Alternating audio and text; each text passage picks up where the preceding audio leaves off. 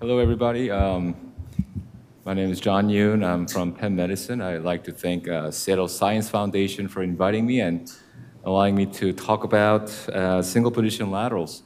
Been a big fan of the Seattle Science Foundation. I love your content and really honored to be here today and then amongst the really esteemed faculty. So I'll get started. The single-position lateral surgery, I got exposed to lateral surgery during residency and fellowship. But one of the things that I found a little bit frustrating about the lateral is that you have to position the patient and then flip them for the screws.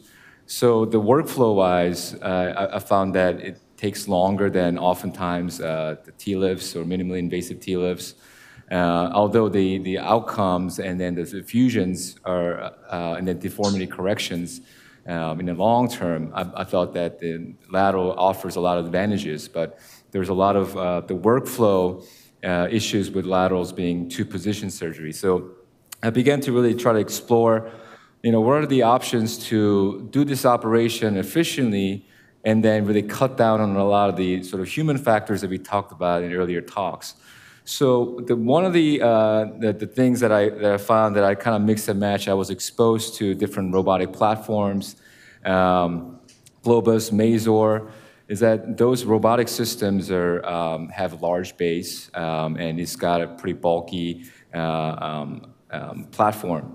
So what that does in a lateral surgery is that I often like to use navigation for guidance, but also like the fluoroscopy to sort of confirm my levels, confirm my trajectories, and really confirm where I am before I put that cage in. So all this robotic platform, which have a pretty large base, gets in my way of getting the C-arm in, doing the screws, and then bringing it out.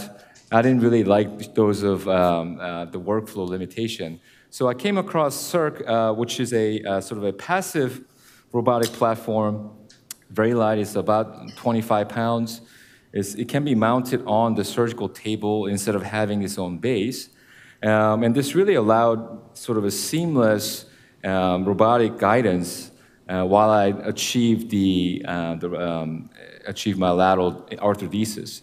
So the important things to set up is that since once it's mounted on the table, you could move it intraoperatively, but it's a hassle. So once you set this up, if you want to set yourself for success, you want to make sure before you drape, you want to have the robotic arm set up far away from where you're operating, but not too far so that you cannot get to the screws. So I always do a little check to make sure I get the ideal trajectory based on the navigation, even before I start the incision and prepping. Now, that's for the robotic arm. Another advantage of combining the robotic system with the lateral fusion is that I get the navigation information, which can be used during the lateral portion to tailor my incision, and then also doing an anterior to psoas approach for the lateral interbody. I can use the navigation information to really get ideal trajectory. So really cuts down on the floor time, amount of exposures you get to the staff and the patient. And also, I'm going to briefly talk about this concept of simultaneous anterior-posterior approach. So it frees me up to do, if you have an assistant surgeon, you can actually do two incision, two approach at the same time. So I'll kind of get started. So right now, the patient is left side down. You want the patient sort of close to the table, edge of the table, so that you can put the screws in the downside. And this is very critical. If you have the patient sort of in the middle of the table, you may not get that trajectory to put the screw in. So very critical to get the patient as close to the edge of the table. And then you want to secure them really, really well because you don't want any shifts. It's the same principles of the lateral approach applies here. So I've marked out the incision. So I first start out after everything's draped. So the reference frame, I prefer it to be in the PSIS. And this is out of the way, and it's usually flipped towards the buttock. And I usually have my camera at the foot of the bed, so I don't have any obstruction between the camera and then to the reference frame and to my screws. So after I set this up, I make sure I prep really wide down here. You want to get exposure of the lumbar, the dorsal area, as well as the anterior part of the body. So you have both working angle for the lateral as well as for the pedicle screws in the back. So same thing with this is a very, the planning wise is a very seamless, just like any navigated Perk screws. I plan out all the incisions for the Perk screws, and today we'll be doing L2-4 lateral interbody and Perk screws. So once I mark out my incision, I like to start with the screw that are the toughest, because if something were to happen, at least have those done. So I start with the downward screws, where trajectory for the screw angle is going to be very, very tough. So I've already made the incision. So I make an incision paramedian, and I make an incision just big enough so that I can actually stick my finger and feel the transverse process. And so this is even though this is a navigated robotic assistance, the tactile feedback and ability to sort of feel all this landmark is very important. So I've already did some dissection with my finger, and then I go in with this navigated probe. And for this screw, I actually pre-planned the screws so that it actually has, I just have to land right there. So I find my starting point, okay? So now I'm feeling with my pointer that I can feel the TPs, and then now I'm feeling the medial part of the facet joint, and then feel the mammillary process. And then, okay, I like that trajectory. Now, once I have that, the finger dissection is already created a track. So for this robotic arm is a passive. So unlike a lot of the platforms out there, where it's an active arm, you just press a button and then it gets you to that point, the Cirq is a passive robot. The advantage is that it's actually quite fast once you get used to this. So that you can this just really act as a stiff trocar, and then at the end of this trocar is a really sharp like trocar that's really docks into the bone, which actually helps with the securing your position, so there's no skiving. So right here, I like that trajectory. The Cirq has 3 joints that each of them, if you click it, it unlocks all the joints below it. So I like to have that in here, confirm that this looks good. Now I'm feeling the bone. The trocar is docked on the bone itself. So it's not floating in the air, okay? And if I like that trajectory, I take this trocar out. And then this is the depth, the gauge for your drill. So I usually set it to about 30 or 35. And what that does is it allows the drilling into the pedicle, and this is unnavigated. So here, if you imagine doing this without the robot, it's very uncomfortable. I mean, even if you have the information from nav to put the screws in, keeping that angle, especially if you're operating on someone with osteoporosis, some difficult anatomy, this is a kind of difficult trajectory to get. So what it does is that really a robotic arm allows me to get this really tough angle in a lateral decubitus position. So once I have that docked, I slide this K-wire in, and then you can actually get a good tactile feedback, okay, it's in the bone. Now, usually I have an assistant, Seth, do you mind coming here and then holding the K-wire? Let's do the, oops. I like the blunt end. Yeah, I usually use a blunt K-wire so that it doesn't accidentally poke through. And then now, the important thing is that we want to keep this K-wire while we take this robotic arm. So actually, be careful, this is sharp end. I use a blunt end. Okay. So this thing is the trocar.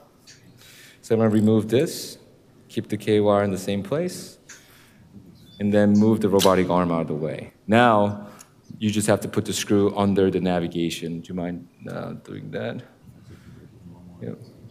Now, so this is the Viper Prime screw.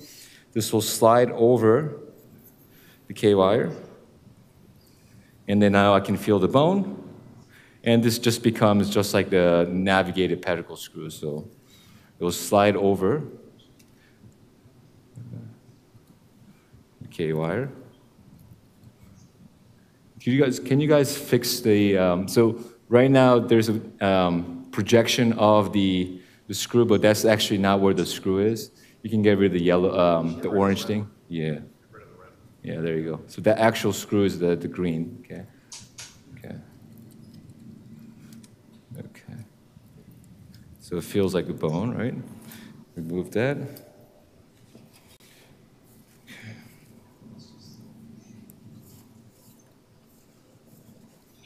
Okay, so done with one screw. So I would continue putting the screws in. And Seth, do you mind helping me with the screw?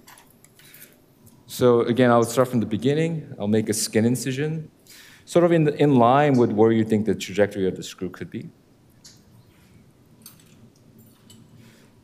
And I do a finger dissection here. Now I can feel where the TP is. Okay. Now the Brainlab software does have this warning if there's a skiving issue, so we may have bumped the patient here. Okay, let's put the okay. So oftentimes what I would do is, if I'm working with a pretty experienced resident, I'll have them actually do the screw part. So that looks pretty good. And after I secure and everything looks good, I again bring this in. So this just works just like the navigation. So it's not too much of the too much of a workflow difference between you doing this, using a robot versus just using a navigation. So here I'm feeling all the landmark. I can feel the TPs laterally. Okay. Let's start out there. There we go. Okay, let's lock that. Okay. So John, can I ask you a couple questions while you're working? Yeah, of course. Cool stuff. So this part of it is not a robotic guidance except but you are actually going and matching up the trajectory that you put in there. So it's a manual use of the robot. Exactly. Got it. Okay. It's more of a. Can you repeat his question? We can't hear him in here. Oh yeah. So this is not a fully automated robot. Got it. Where it's robot is sort of working off of your plan. It's more a functioning like a cobot. So you physically have to align it yourself. No, I was just wanting to. I just wanted everybody to understand that because I'm learning here, watching you. It's fascinating. This is a cool meeting. This is incredible. So, again, I drop the screws. I drill a pilot hole. So the advantage, I think, that the passive robot have over the active robot. Active robot does allow you to just plan and trust that the robot gets you to where you need it. A passive robot actually forces you to use your tactile senses. Like I do a lot of finger dissection. I make sure that what I'm feeling is making sense with the robot. So I'm not blindly trusting it. So that, you can hold that there. This is great. I have to learn a whole new vocabulary, like cobots. Okay, that's cool, cobot. And you're actually doing the operation rather than having the whole leap of faith of trusting this thing. Yes. And you get to go down there and you talk about feeling the anatomy, that's really great. I think that your understanding of knowing where the mammillary process is and the transverse process and all those things. Right. That's a wonderful thing because you're actually feeling and understanding where you're going and what you're doing. Yes. Beautiful. And I always tell the residents that you have to learn how to put the screws in open and then do perk before you can really take advantage of the robot system. Absolutely. So I'm getting a great tactile feedback here, feels like a bone. So that's the concept. So actually Seth is my rep And I don't think you've put in any screws yet, right? So I'm gonna have him put the screws in. So this is what I typically do. I just did this to show everybody this is how you put the screws. After I work with the residents a couple times and they get pretty facile with the system, I leave them to do the perk screws with robots, and it frees me up to do anterior approach at the same time. And I can see exactly, so one advantage of navigation robot in general is that I know exactly where they're going. If I see something on the screen, if I see them that the robot is not docked correctly, I can just correct them. So Seth, why don't you actually come here and put the screws in. John, can you also show us about the skive meter on the Cirq, where that is and what that looks like? Yeah, so actually, let me put that in. So the one nice feature on this thing is that if you're putting too much force, so this is the navigation screen. Let's say if I'm putting too much force here and causing an inaccuracy, the system has a sort of a the fail-safe system where it'll tell you you're putting too much force. So let's see. Is that on right now? I'm purposely putting a lot of force here.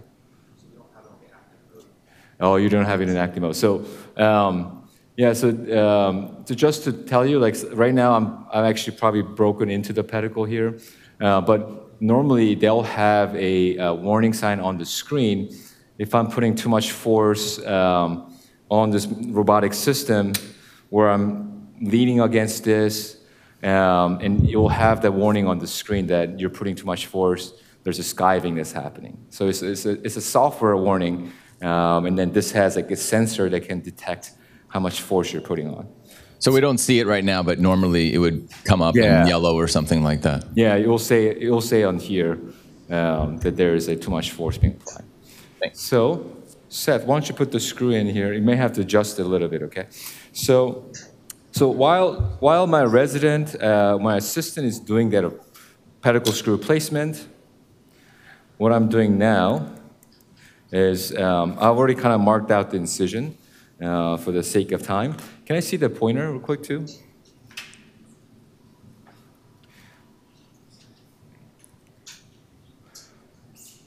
Yeah, let's get that trajectory there.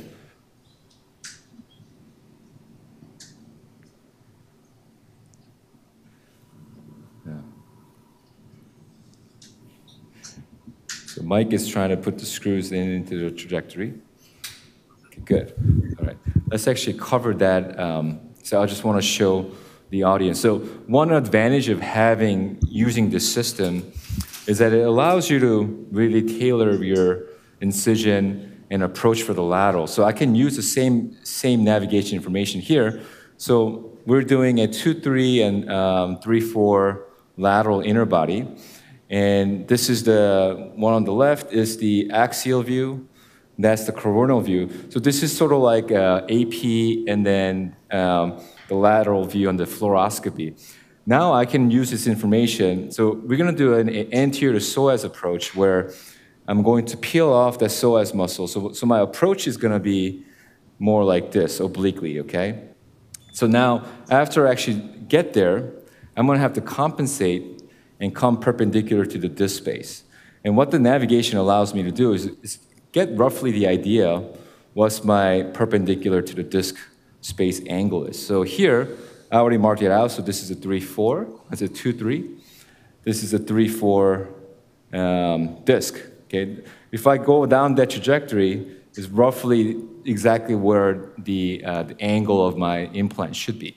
So I get that information. If I was using a fluoro, end up putting a lot of shots, adjusting my hands, but the navigation allows me to really tailor my approach from the beginning. So helps out in both the screws and the lateral approach. So if you guys are working towards putting the screws in, this is the time I come in. So the ATP approach, I mark out the anterior border, posterior border of the body.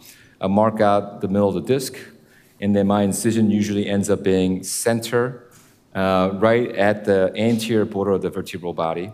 and about 3-inch incision.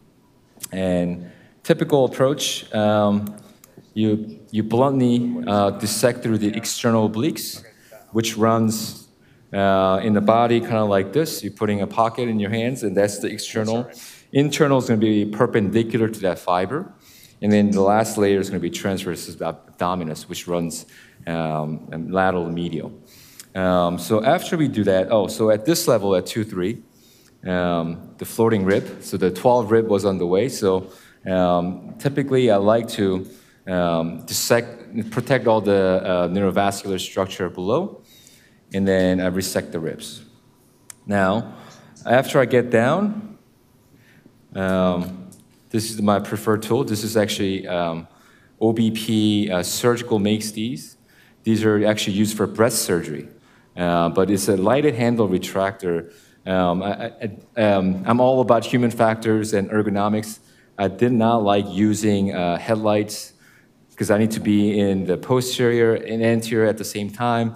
So with the headlight on, my nurses had to chase my tail to really move it up and down. So this is a great sort of a surgical tool that gives you the lighting illumination. So while my assistant is putting the screws in, completing the screws, I already have everything dissected. I'm seeing the psoas muscle. We're doing an ATP approach where I've already dissected off the psoas muscles off the vertebral body. Now, can I see the pointer, please? So I'm already at the 3-4 and 4-2-3. So I just want to show you right there. So this is a 3-4. So I confirmed it visually that this is a 3-4 disk space right here. And then I want to see where is my midpoint of the disk. So I actually put this pointer inside the disk space. Voila, I'm here, right? And then my angle is like this. So if I go straight down, that's pretty good trajectory right here. Now, once I have that, let's have the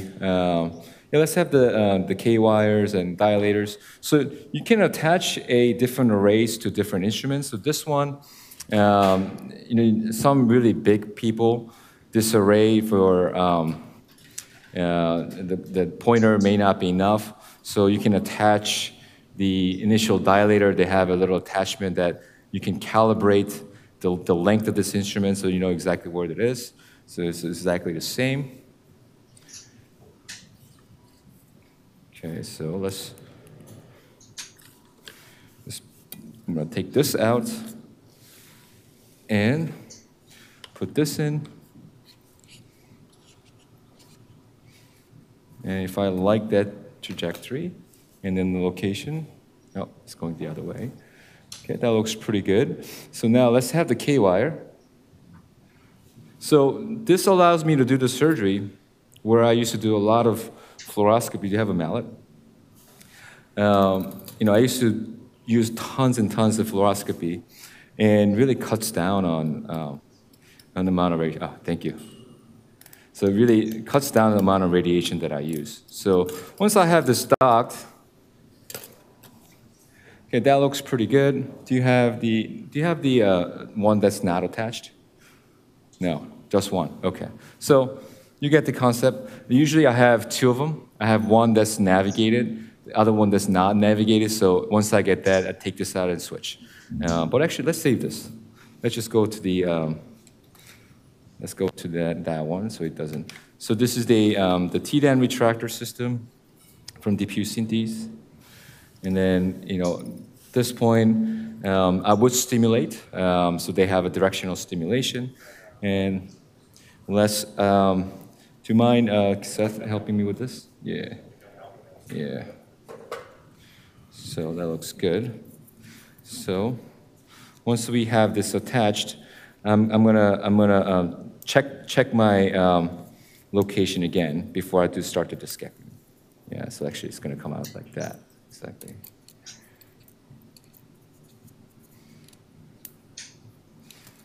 Yeah. So this is a 3-bladed retractor system. I think you have to loosen that up a little bit more.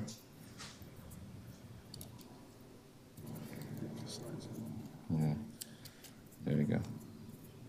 So now let's do that a little bit tighter. So now if I'm doing this, the screw placement is almost done. Okay. So now let's just start the discectomy here.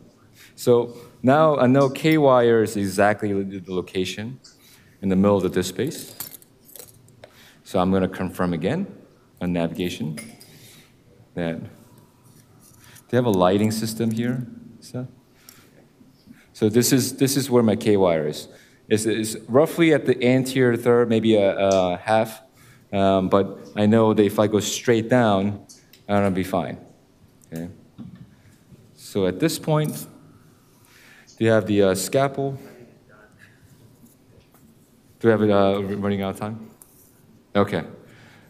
All right. So I mean, this will be then a pretty standard discectomy. Now, the couple things that are going to be a little bit different is that they have I use a navigated cob. They have ability to attach the navigation to the cob instrument so that I know exactly where where I'm passing the cob. And then before, I always check though, before I put the final implant, I would bring a C-arm just to check if my cage placement is adequate.